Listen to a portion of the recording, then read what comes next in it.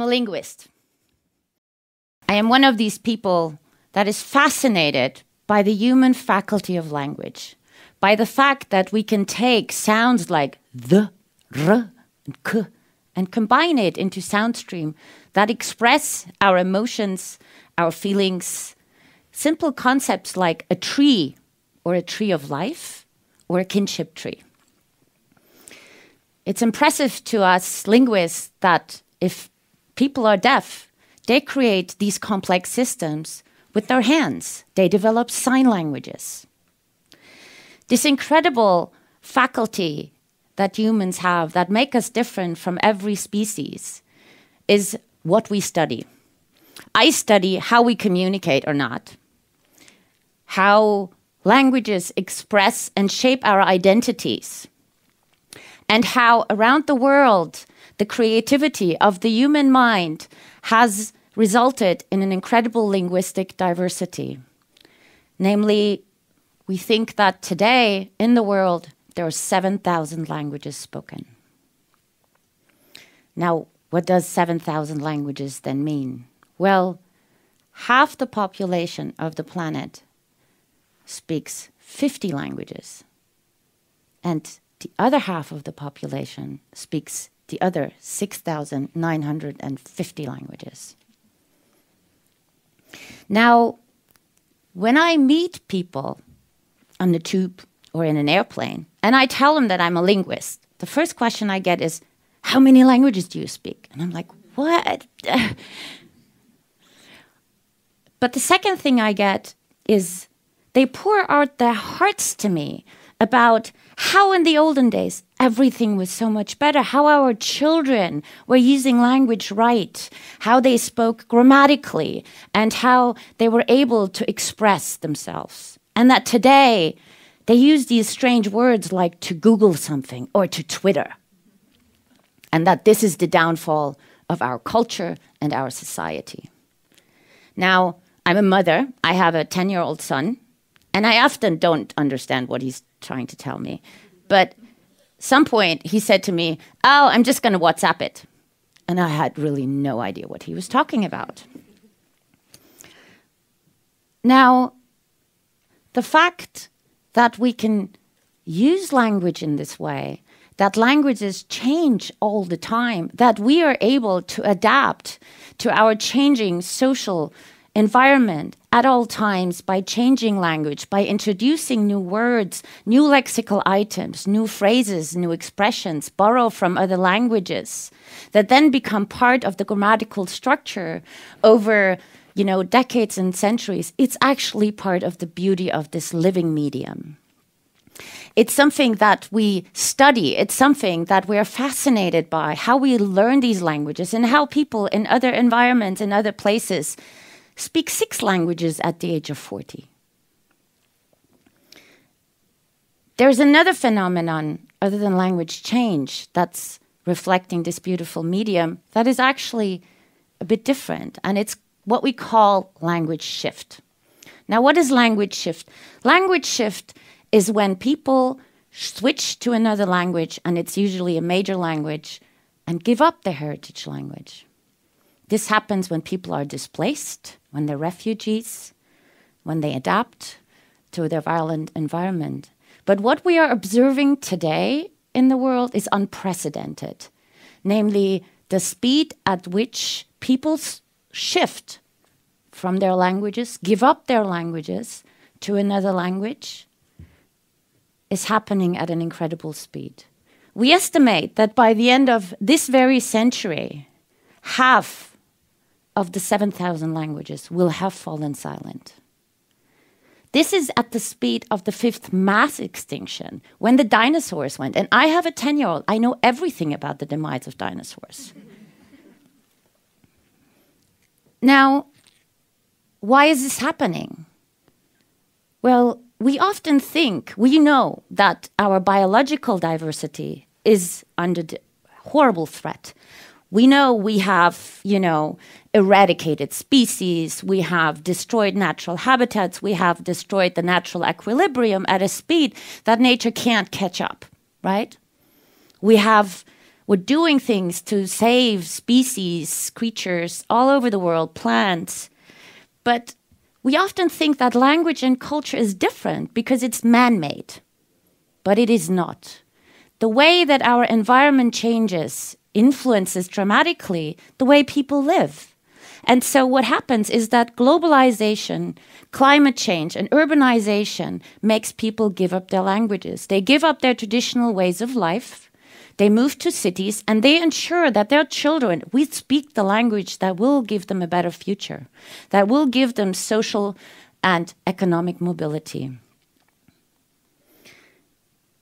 Now, as I said before, half of the population of the world speaks 6,900, these are estimates, 6,950 languages. And this means that we have speaker communities which are 300 speakers, or 10,000 speakers, or 5,000 speakers, or even 100,000 speakers. Those are small groups of people. And they are influenced in dramatic ways. And what is the worst about it is that these languages are not written, they haven't been recorded, they are vanishing without a trace in front of our eyes. Now, we have incredible cultural institutions like the British Museums where millions of people go to understand our cultural heritage, our past, to understand our future, to understand how people in other places live. These incredible institutions are full of artifacts that reflect traditional ways of life in Papua New Guinea, in Africa, in South America, or even here. Now, the knowledge about these artifacts is restricted to the person who took it out of the place and brought it here, while at the same time, the communities from where they came are still there, but have never given their account. So, these languages are vanishing, and we're losing this knowledge that is encoded in the practices of these communities all over the world. But also, if you think about the language that we are speaking structures the world in a particular way and influences how we think about things and how we perceive our environment. So our cognition is influenced by the way that our language helps us to express meaning. Now, our theories about universality and variability of the human mind, of the creativity of the human mind, of the linguistic structures that exist out in the world are based on a very, very small subset of languages. So we have not even a broad understanding of how variable linguistic structures can be expressed that reflect how humans adapt to their environment. Now, what can we do about this, right? So at SOAS, what we have been trying to do over the past 12 years is that we have supported linguists, anthropologists, historians, ethnobiologists to go out into these places and to record and work with the communities, to record on audio and on video their traditional knowledge, their views of the past, their myths, their knowledge systems, their transmission system, how they transmit knowledge. And to bring this back into the Endangered Languages Digital Archive that is housed at SOAS. We train them, we provide them with equipment, they go out, they do this incredible work in all of these areas, and they bring the materials back into this digital archive. Now everything is digital, and there we have the digital humanities and all these things. But if you think about this, this digital archive is a resource that gives these people a voice, that makes them visible, that gives their account about how it happened when the new religion was introduced, what happened when, the new rulers came, and how they built their boats, and how they used these kinds of plants for medicinal treatments. This archive with these resources also allows something that we call true inclusion. Researchers around the world can use these materials in order to understand better what the variability, the universality of the human mind is. researchers that can't just come to London and get a grant and then sit in the archives for ages, but that don't have the possibility, can now use these resources. And hopefully it will be researchers that are actually local, that broaden our perspective from a Western view on these objects, on this knowledge, to one that is embedded in the local culture and in the local understanding of the history. So this is a map. The map that you see here shows you the projects we have supported so far over the past 12 years. And what you see is these are all projects of different scales where people have gone out to work with communities, speakers, to document this incredible knowledge.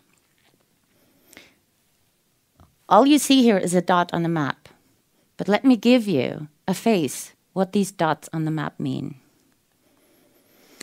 I want to introduce you to Petro Milov, who speaks Khanty. He lives in Siberia, and what you see on the right is the road to his village. What you see on the left is the tiny little house that he still lives in. Petro Milimov was 83 at the time of this recording, and he endured what happened to his tiny little village during World War II when the men were drafted and didn't come back. Oil industry, timber industry, Russian education. And what happened in his community was that his children, his grandchildren, his nieces and nephews didn't learn Khanty. He speaks Russian. All these people are multilinguals. But he has basically now no one left in this village to talk to in his native language.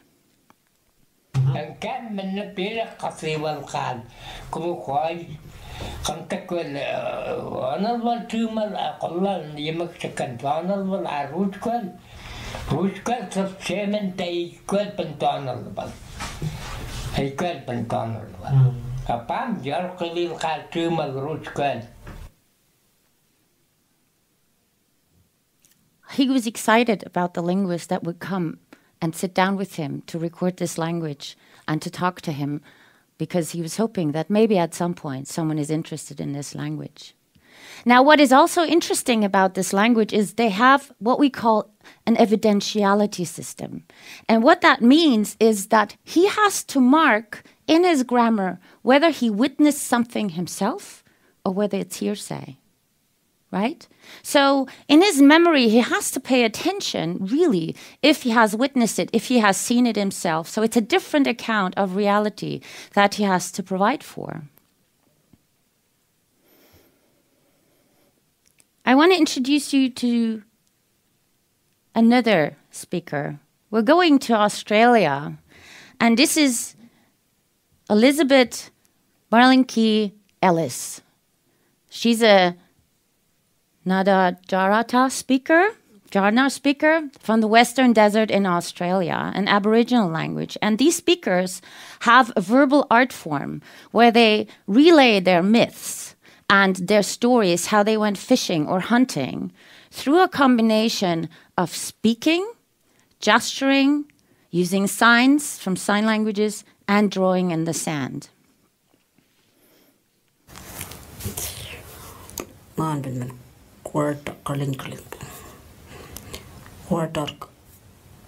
man, go to water, water. Tanpi lebur ni tanpi.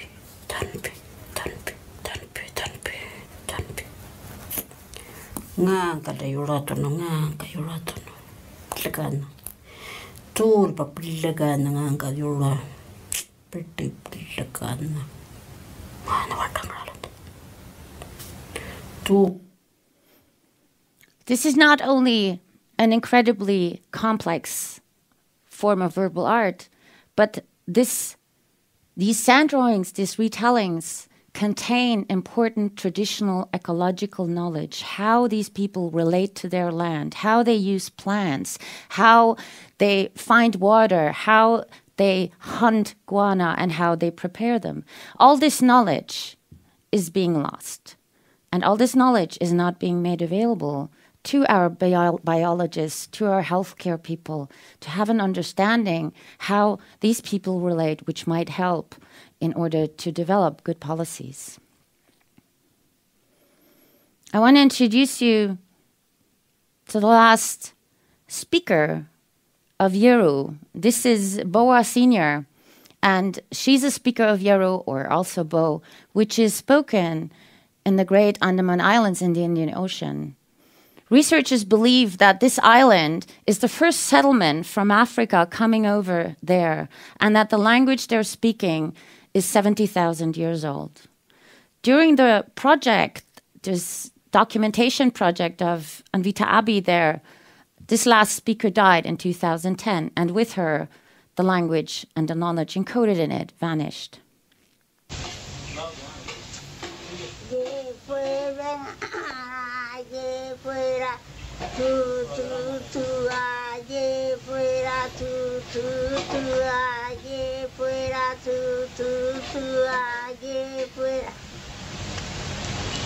फिर से गा दीजिए इसी को.